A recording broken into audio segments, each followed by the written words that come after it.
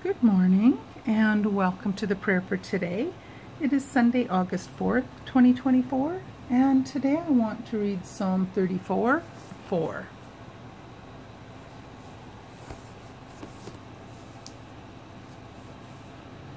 I sought the Lord, and he heard me and delivered me from all my fears. Amen.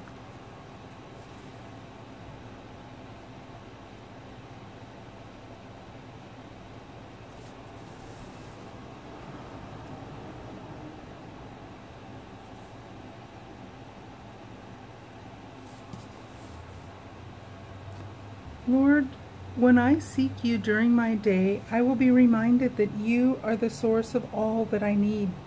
Instead of looking to others to make my way easier, I will seek your wisdom and your strength.